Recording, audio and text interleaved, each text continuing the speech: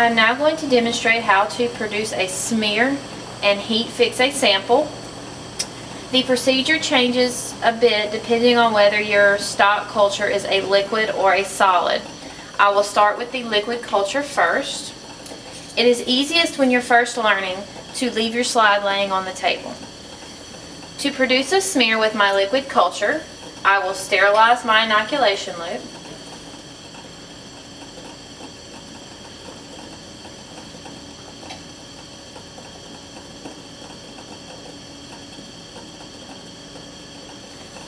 Now that my loop is sterilized, prepare my stock culture.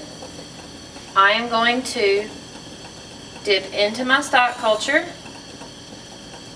pull out, making sure not to touch the sides.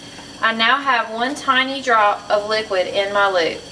I simply place this on the slide, rolling in a circular motion. I have now made a smear. This smear must be allowed to air dry. This is a crucial step in properly preparing a smear. If you do not allow the sample to air dry, your stain will not look proper. Once my slide has air dried, I can now heat fix my sample. You heat fix your slide for two reasons. Reason number one is to make all of your bacterial cells adhere to your slide. Reason number two is simply to make sure all of the bacterial cells are dead so that we can further manipulate our slide. The heat fixing procedure is very simple. To heat fix, I will run the slide through the flame 3 times. 1, 2, 3.